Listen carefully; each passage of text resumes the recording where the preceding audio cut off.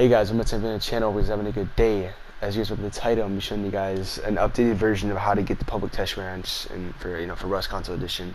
Before we start, I want to let you guys know that you guys should like and subscribe because why not? It's free, and if you don't want it, if you end up not liking my content and stuff, which I know you won't because my content is so good, you can subscribe later.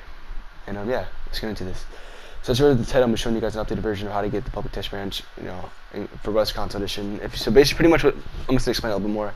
If you have the base version like I have, which is like pretty much you brought Rust Console Edition without the deluxe or what is the other one? Deluxe. It's like deluxe and ultimate.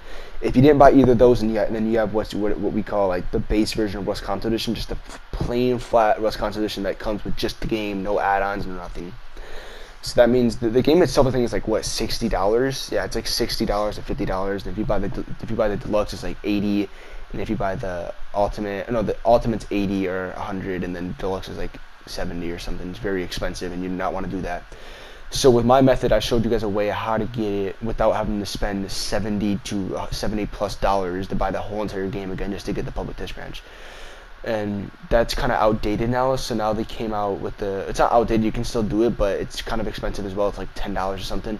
They made it, it's like $10, maybe even cheaper, I don't know, but they can't, I haven't checked in a while, but pretty much they came out with the better version, which this is from the game itself, but I just want to make sure that you guys know. I want to be able to let more people know. But yeah, pretty much I'm gonna pop it up on the screen right now. So you can quickly read it real quick if you want. You can pause it, but it says for $7 you'll be able to unlock this dark camel skin pack, 500 Rust coins, and then you'll get granted access to public test branch.